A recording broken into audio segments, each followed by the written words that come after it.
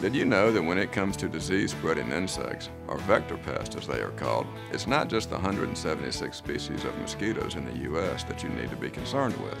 There are also 300 species of fleas and 90 species of ticks. But you can take comfort in knowing that at Horne's Pest Control, our mosquito control program also includes fleas and ticks. That's right, our mosquito program also includes fleas and ticks. It's no wonder bugs tremble at the sound of our name.